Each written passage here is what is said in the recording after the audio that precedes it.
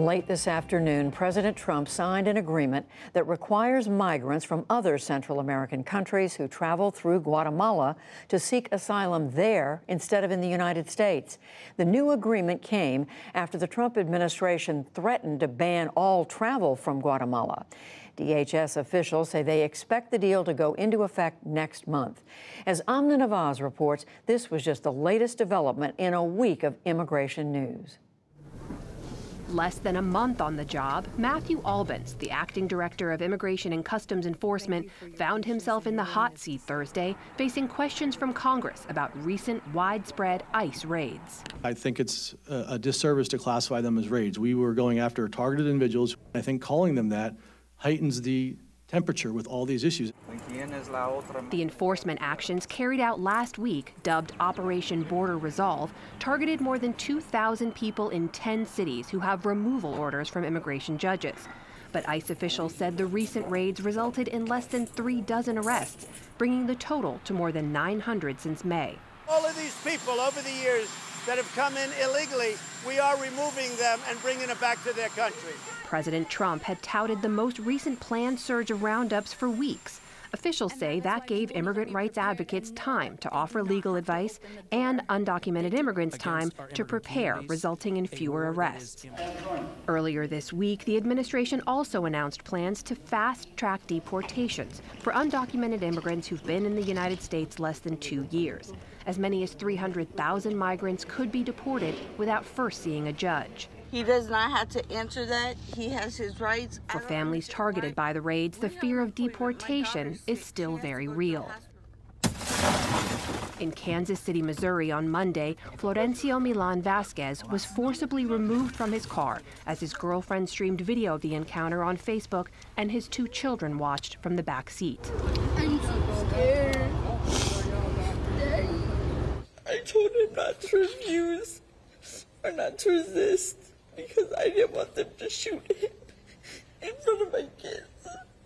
Immigration officials said Milan Vasquez had misdemeanor offenses on his record and had re-entered the U.S. illegally after being deported in 2011. Missouri Congressman Emanuel Cleaver called the video, which has been viewed more than 150,000 times, quote, very concerning, adding that it raises questions about the traumatization of children and the reasonable use of force. The same day in Tennessee, a different outcome. ICE agents and local police stayed outside a home for several hours as a man and his 12-year-old son locked themselves in a van outside their home.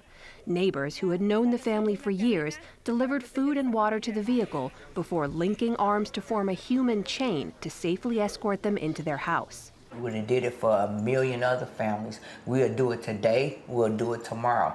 This is what America is all about. Una victoria, muchas emociones. ICE officials left without making an arrest, saying in a statement they chose to leave to de-escalate the situation. The next day, immigration officials released a U.S. citizen who'd been detained by Customs and Border Protection as well as ICE for nearly a month, raising new questions about how people are taken into custody. 18-year-old Francisco Galicia was born in Dallas. He was driving last month with his brother, who was born in Mexico, when they were stopped at a CBP checkpoint. He says he showed agents his U.S. birth certificate, but both men were detained anyway. His brother was deported days later.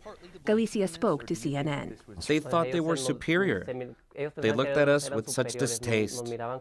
I think it was like a certain type of racism. Border agents say the cause was a bureaucratic mix-up from a visitor visa falsely filed by Galicia's mother years ago. After being released, Galicia raised new concerns about the conditions inside detention facilities, telling the Dallas Morning News, quote, "It was inhumane how they treated us." He said that during his time in custody, he lost 26 pounds because of a lack of food. He wasn't able to shower and had to sleep on the floor in a room with 60 other men. Some of them, he said, were forced to sleep in the restroom. Others were bitten by ticks.